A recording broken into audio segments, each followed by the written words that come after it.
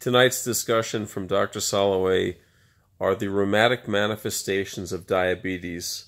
For those of you who don't know, if you're diabetic, of course you need an endocrinologist and an ophthalmologist.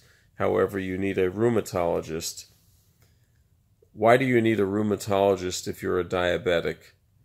1. Rotator cuff tendinitis. 2. Carpal tunnel syndrome.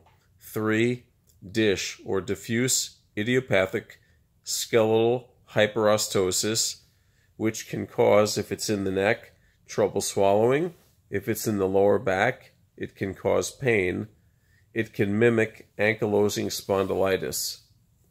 Next, trigger fingers, tendinitis of fingers without triggering, contractures such as Dupuytren's contracture, Charcot foot or feet. There's more, but that's all I can think of off the top of my head at the moment. So, if you're a diabetic and you do not have a rheumatologist, you should, because your joint complaints are not surgical, meaning they're not orthopedic, they are rheumatologic.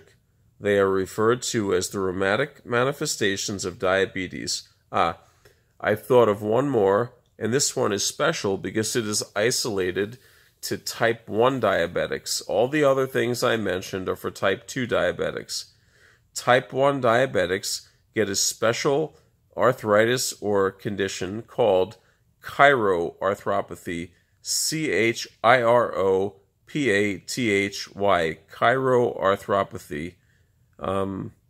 Did I spell that right? Chiro,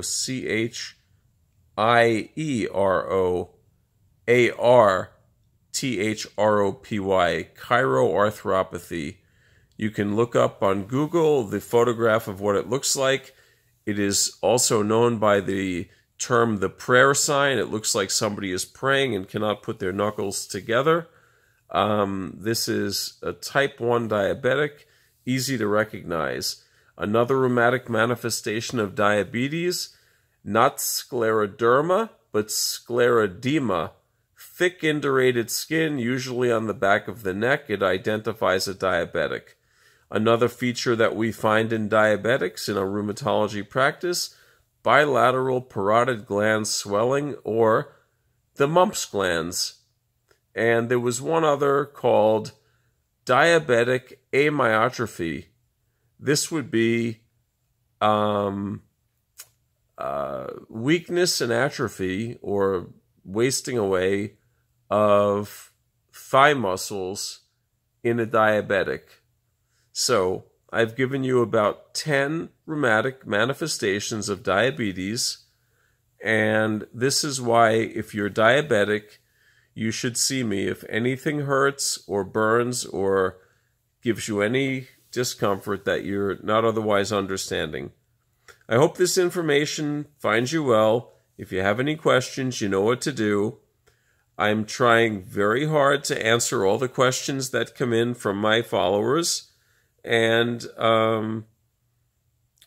that's about it. I did answer the question about the relapsing polychondritis rash, typically red raised rash, sometimes with blisters.